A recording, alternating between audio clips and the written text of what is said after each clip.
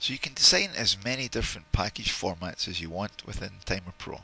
To access the package designs though, you come over here, you click on the file, you come down here to your options, and you select the settings right here, this option right here.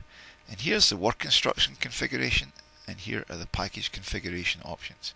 So you can see they're exactly the same. So these two modules actually work very similar, except for the differences are explained in the previous video in this section here. So you can click on the open here. You can see as delivered there's only the package data. That's the default that we provide with the package, from which you can clone and develop your own formats for. So again, to access the package designs, you simply go to the file, you go to the options, settings, and you'll use these options down here, the package configuration options. In this area, basically 4 options. You can open an existing one, and that will just bring it up here. I click on it, click on open, the design appears. You can edit it, and all this lets you do is basically change the name.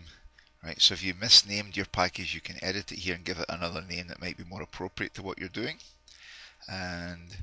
Or you can add a new one. We'll cover that in a separate section here.